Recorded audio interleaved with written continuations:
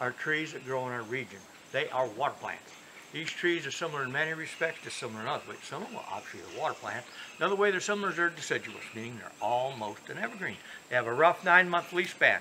Normally the leaves go on around middle of March, middle of April. Then they roll at the end of November, December when they drop them.